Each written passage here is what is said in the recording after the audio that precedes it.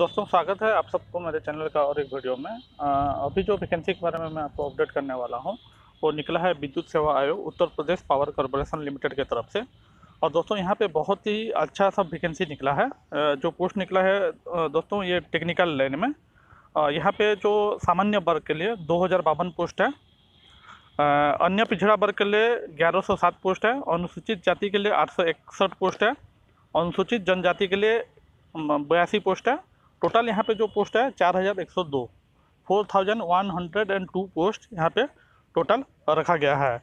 यहाँ पे दोस्तों इसका जो ऑनलाइन प्रोसीजर में यहाँ पे आपको अप्लाई करना है, इसका जो एप्लीकेशन का प्रोसीजर है।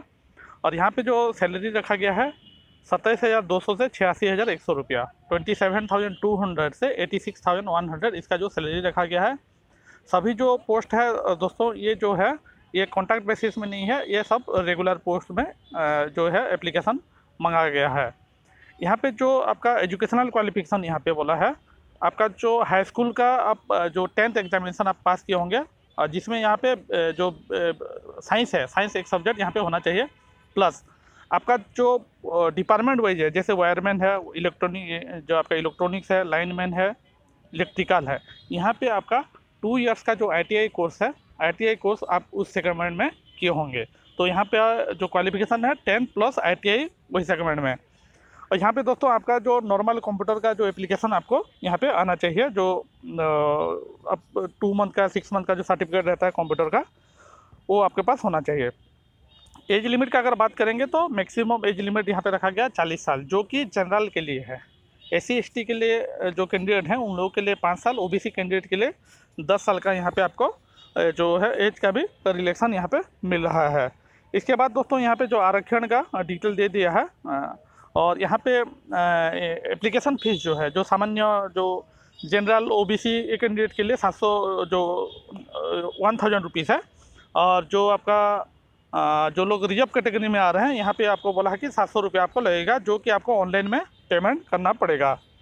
अप्लाई करने का प्रोसीजर सिंपल है, जैसे हम लोग दूसरा गवर्नमेंट का जो भी नोटिफिकेशन निकलता है जैसे अप्लाई करते हैं, आपका स्कैन फोटोग्राफ, स्कैन सिग्नेचर चाहिए, यहाँ पे भी चाहिए।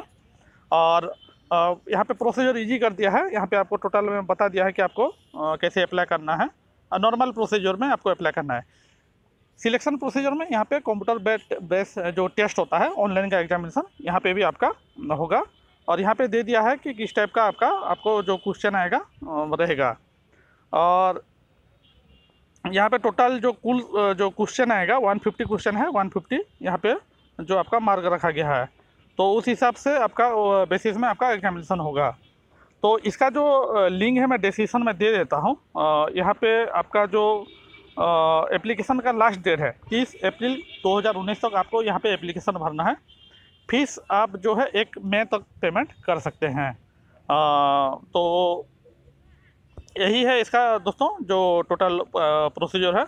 और इसका जो एग्ज़ाम होगा मई में 2nd वीक में होगा, जो कि फर्दर में आपको जो एडमिट कार्ड इशू होगा तो आपको नोटिफिकेशन में मिल जाएगा। तो दोस्तों इसका लिंक मैं डिस्क्रिप्शन में दे देता हूँ। अगर आप में से कोई इंटरेस्टेड है, नंबर ऑफ पोस्ट ज़्यादा है, अगर आपका वही क्वालिफिकेशन है तो आप एक बार इसको चेक कर सकते हैं। दोस्तों एक रिक्वेस्ट है, काइंडली चैनल को सब्सक्राइब करके शेयर भी कीजिए। मैं डेली बेसिस में जितना भी लेटेस्ट गवर्नमेंट जॉब निकल रहा है इमीडिएट बेसिस में अपडेट कर रहा हूँ।